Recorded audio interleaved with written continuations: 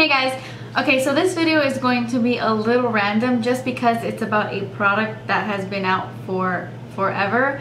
So it's a little weird that I'm doing a review on it now. But I really wanted to dedicate a whole video on the Wet n Wild Mega Last lipsticks simply because I have gotten quite a few recently, and it's like every time I buy a new one I just fall more and more in love with these lipsticks. So I wanted to give you my thoughts on them and the pros and cons. And yes, I am aware that these lipsticks have been out for forever and it is probably a pointless review, but I really wanted to do it just because you never know, maybe someone is looking in to buy a new Mega Last lipstick or looking into the Wet n Wild lipsticks and they want to see someone's opinions on them and they want to see lip swatches, because of course I'm going to be adding lip swatches because you know I'm down like that and I always add some lip swatches. Okay, so I'm just gonna go ahead and get started with the review. I'm sure you guys have seen these lipsticks millions of times before, but this is what they look like. They just come in the little black tube and the cap is clear.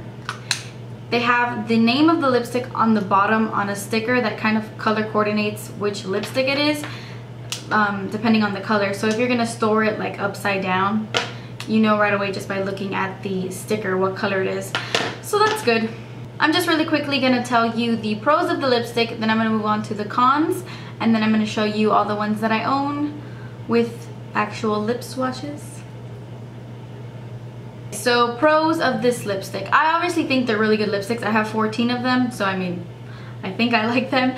But a huge pro is that they are $1.99, which is amazing, especially if you're on a budget.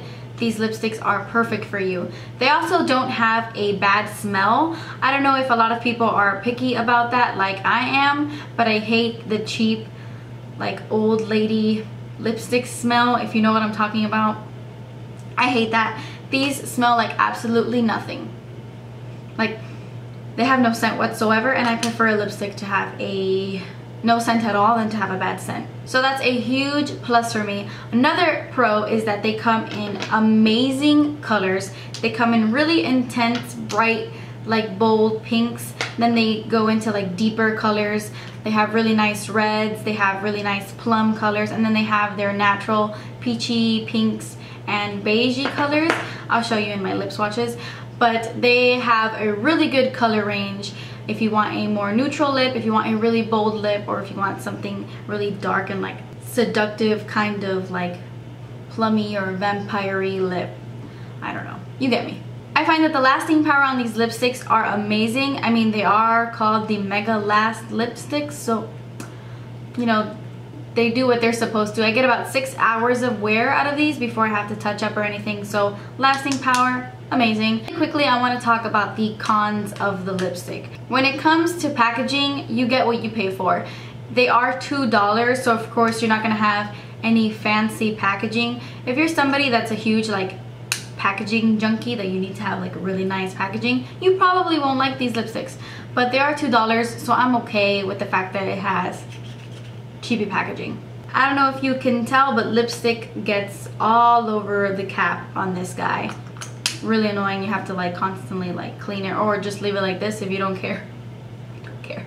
Another con, most of these lipsticks are matte, and I think that's why they're Mega Last, because matte lipsticks usually last longer. But most of them are, if not all of them, are matte. So if you're not a matte lipstick wearer, you will not like these lipsticks. I personally love how matte lipsticks look, so I think that's why I love them so much. But just because they are matte doesn't mean they're drying. They don't feel anything like Ruby Woo does. If you know what Ruby Woo feels like, you know that's like putting the Sahara on your lips. It's so damn dry. They're not uncomfortable to wear. They're matte, but I can still rub my lips together. There's still a lot of creaminess to the lipstick, which is a pro, even though I'm talking about the cons. So the fact that most of them are matte isn't necessarily so bad, but I can see how it would be a con to some people.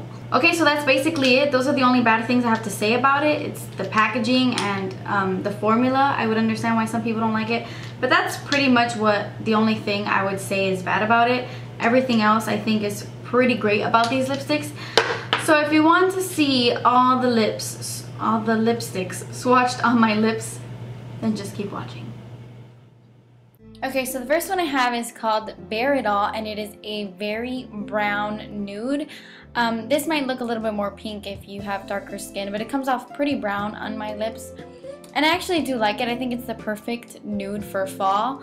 I like it. I think it's nice. This one is called Think Pink, and it is my favorite one right now. It's for every day. It's like the most beautiful pastel-y pink, but it doesn't wash out my lips, which is amazing.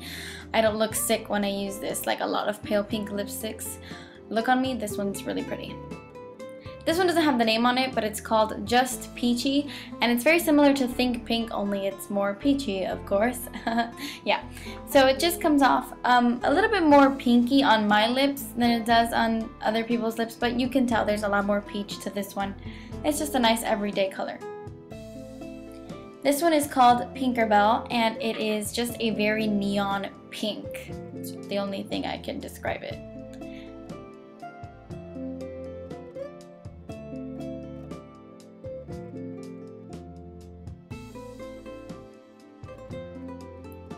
This next one is called Dollhouse Pink. It's probably one of my favorites, like definitely top 5. I started putting my hand behind the lipstick like you see here because it was showing it more true to color in the tube, but that's why my hand's there. Anyway, yeah, it's just so neon. Like, I love this color so much. It definitely stands out in person. Like, if someone's wearing this lipstick, you're like, oh, okay.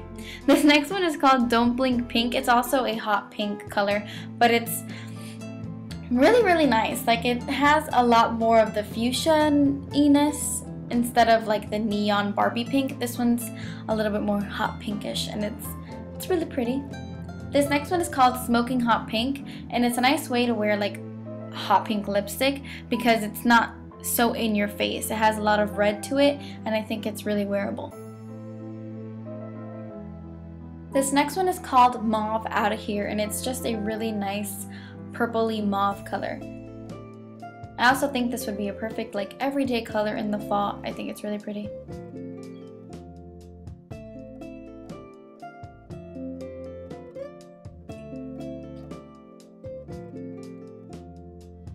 This one is 24 karat gold, and it is a very orange lipstick. Like, there is no other way to describe this lipstick. It's orange, and it's definitely a summer color, but it is really pretty, and I think that it would look pretty on a lot of different skin tones.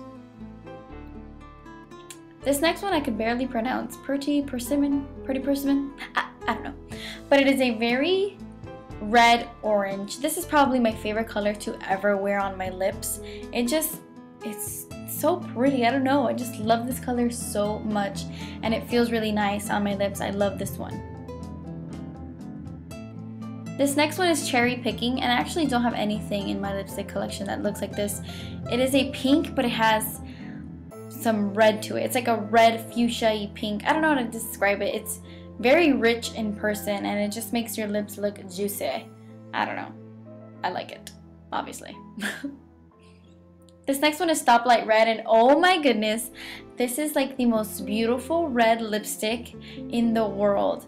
It reminds me of how Ruby Woo like packs a punch, only it's a little bit less drying. It's so creamy and beautiful. I love this red. It's like my favorite red lipstick right now. I love it, love it, love it, love it. This one is Sugar Plum Fairy, and it is a purple with like some berry tones. I love how it has like the berry undertone. It's really pretty for fall. I love this one. I love all of them. I keep saying that I love this one and I love that one. I love all of them. This one can be a little bit scary. I don't have the sticker on this one either, by the way, but it is called Raivin Raisin, and yeah, it's a bit intense. I can understand why people don't like it, but I think it's a nice fall color if I'm feeling daring. So yeah guys, that's it. I hope you enjoyed. Thank you so much for watching, and I'll see you in my next video. Bye!